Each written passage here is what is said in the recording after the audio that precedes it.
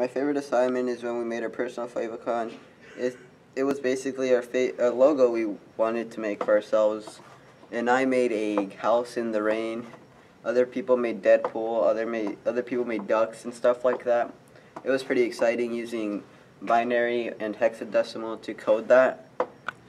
What I learned in this class was how to code with binary numbers and hexadecimals.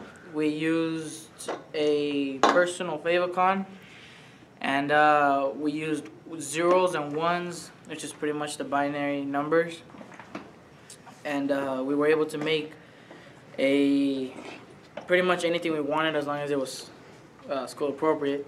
What I like is Miss Jones. She's really nice. She teaches us how to she teaches us about computer science and how computers work, and we're also learning about binary and coding, which I think is pretty cool since that's what you do, and that's what I like about the class.